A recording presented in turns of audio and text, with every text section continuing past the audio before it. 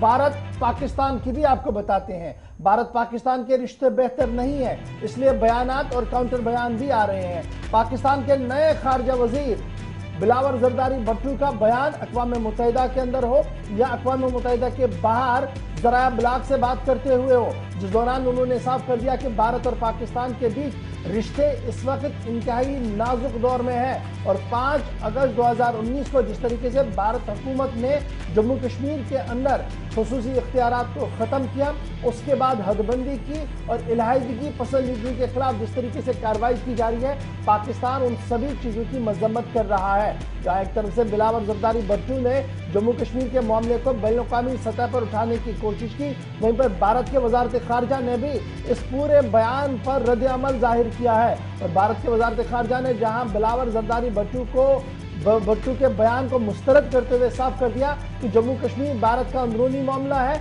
और किसी को भी इस मामले में मुदाखलत की इजाजत नहीं दी जाएगी।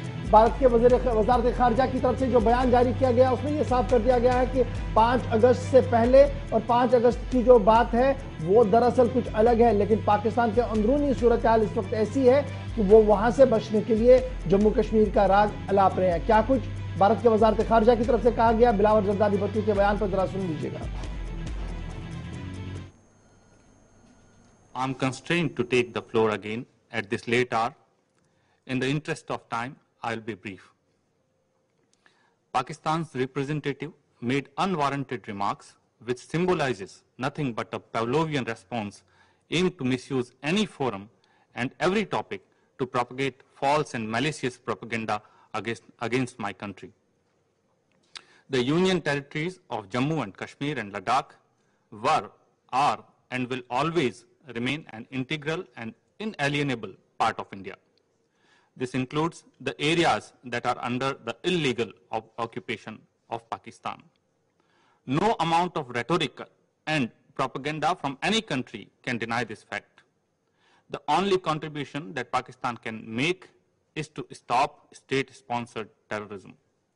As regard to his other remarks, we will treat it with the contempt it deserves.